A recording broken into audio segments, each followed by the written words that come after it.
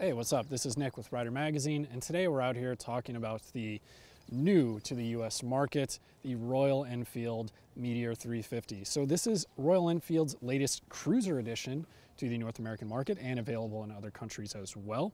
And it's the first time that Royal Enfield has delivered a cruiser to the country. And you know, if you think about Royal Enfield as a company and you're familiar with the brand and its heritage, the Meteor moniker is something that actually dates back to the 50s for the brand. It was a very popular bike back then eventually phased out, but they're returning now with this brand new Meteor 350, which as you guys might have guessed, is powered by a 350cc single cylinder engine. So we are going to get in this first ride review, and I hope you guys stick around.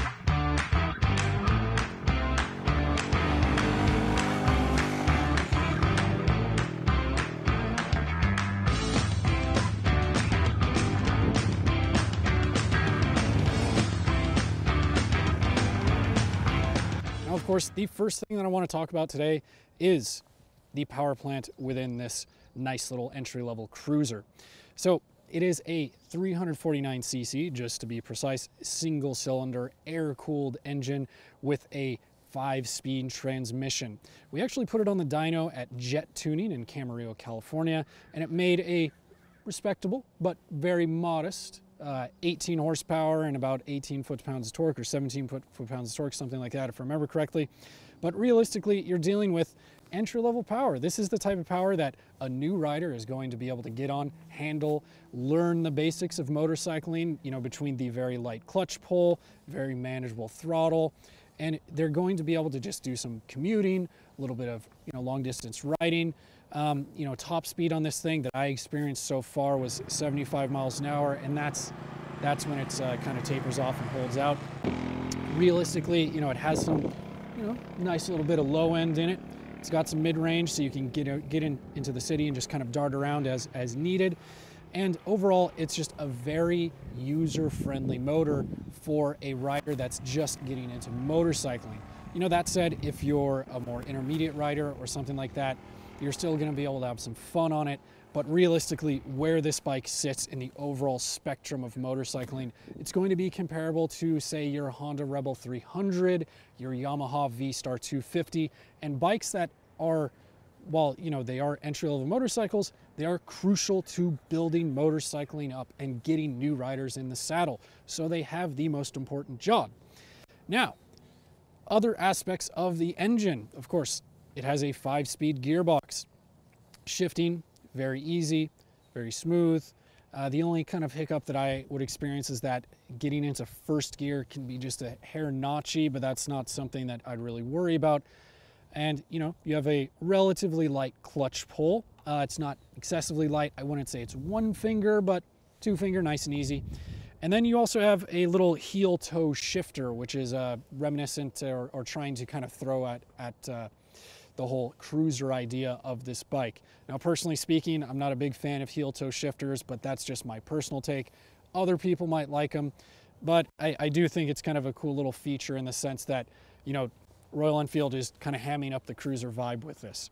Now, one of the other things that's really important, especially for newer riders, is the fact that it's a very small, manageable motorcycle. Again, when we talk about proportions, we're talking about a bike that's about the same physical size as a Rebel 300, Yamaha V-Star 250, etc., etc.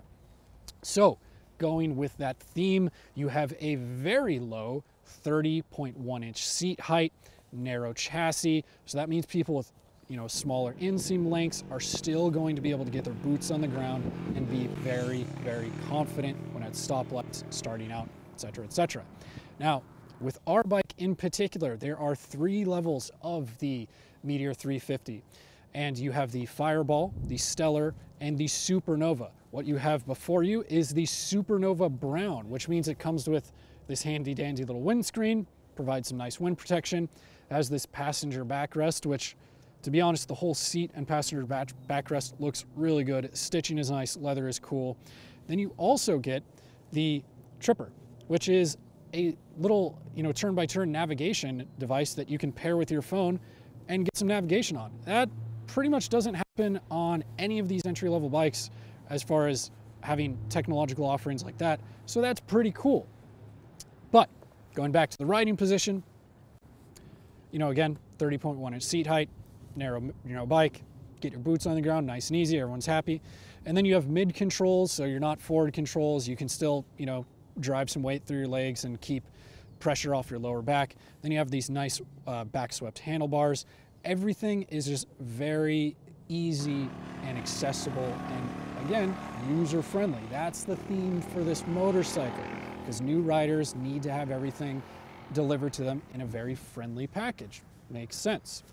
Now, going into that friendly package and user friendliness that I've spoken about, tying into that is the handling, which, you sit in a very upright position, commanding position, and you can just use the handlebars to just push the bike around, and it responds to everything you do very nicely.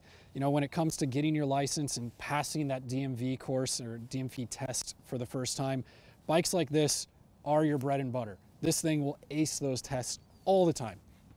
And it's because it's a very compliant, easygoing motorcycle. Now, suspension and chassis, it's kept to the bare minimum, again, as you'd expect for something like this, but it does an adequate job. You have a 41 mil fork up front, non-adjustable, and then you have old school style dual shocks in the rear with preload adjustment. Now, they're pretty basic, and that's, not a knock to it. This is just what you can expect at $4,599. But I think their damping rates and spring rates for someone of my size are more than adequate. You're not going to be taking a lot of hits like you would on, especially if you think back to the Rebel 250 or even the Rebel 300 with kind of limited rear travel, and you can feel a lot of those potholes through the seat. That's not the case here, and I'm very happy to say that because I think that's very important, again, for new riders. So, again, handling wise, at higher speeds, you can upset the chassis a little bit. It can get a tad bouncy if you're going over some really beaten roads and you're at high speed, but let's reel it in. Think about the actual consumer of this bike and the type of person that's going to be riding it, and they're probably not going to be doing that. I think overall, the suspension here has done a very good job for its intended use, which is casual riding, cruising around, getting to and from work or school, bopping around the city, and then, maybe going out for a nice little weekend adventure in the canyons or something longer. I think that's all going to work pretty nicely. Other things I want to touch on is the fact that you get a 300 millimeter disc up front with a bi-bree, so that is a sub-brand of Brembo brakes, 2-piston caliper in the front, and I'm actually happy to report that there is some nice feel here. Has a very soft initial bite, just kind of soft, just feel overall in the brakes, but it's not vague or squishy. I would actually say that I'm pretty happy with the brakes in that regard. Again, with a lot of bikes in this price point, if you think about lower displacement, dual sports, or entry-level cruisers, a lot of the times you get this kind of wooden brake feel, and that's not what you get here. Very cool stuff, right? Now, in the rear, single piston caliper, brake feel, again, good, and the position of it is quite good as well. So between that, I think you have, a competent braking system that new riders will be able to, again, learn the basics of. So you're going to have good shifting, good braking, very friendly, user-friendly experience for someone that's just learning the ropes, which is kind of what this bike is all about. Now, tying back into that and the handling and whatnot, again, wheelbase is a little bit above 55 inches, if I remember correctly. That's right in the ballpark of your Rebel 300, V-Star 250. And so it is a very small motorcycle. I think if you're pushing that 6-foot range, you're a taller guy or gal, you might feel a tad cramped on it. That's going to be a case-by-case scenario, but anyone that's at my height, 5'10" and below, maybe just on the cusp of 6 foot, you're going to be in good shape, okay? And, it's all good there. But overall, for $4,599, I think Royal Enfield is going to be delivering something that's quite compelling to a new rider. Power-wise, again, modest figures. And they're the type of figures that really play into the need versus want. We all want high-powered, super cool, you know, cruisers and sport bikes. But the reality is we need something like this to learn on, just to get our grounding before we might graduate to something. And if you want to stay in the Royal Enfield family, like the Continental 650 or, you know, the Interceptor 650 twin engine powered bikes. But bikes like this get you started, and that's what's important. And that's why this thing is here.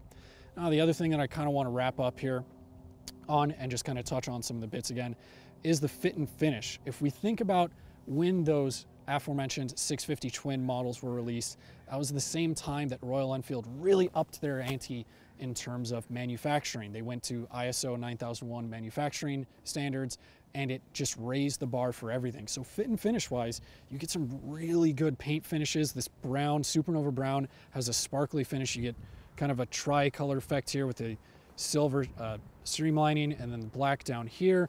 Badging is all good. Overall fit and finish is very nice when we're talking about the touch points. I would like to see some of the wiring up here tucked in a little bit nicer, things like that. But paint, you know, the finishes on the saddle, all those things are nice. And you even get an LED tail light. However, you're still using a standard halogen bulb up front. Again, I'd like to see a halogen or an LED up front because they're just more effective for nighttime riding. And again, this is the Supernova brown in the Supernova line, which is the top tier for this entry-level cruiser. So you get windscreen, little backrest, and the Tripper navigation system. You know, at again, $45.99. I think Royal Enfield is doing a pretty decent job here. It's a very competent little bike, very fun bike. And yeah, if you guys have any questions, go ahead and drop them down below. The last thing I want to remind you guys to go ahead and you know, be safe out there. So take care.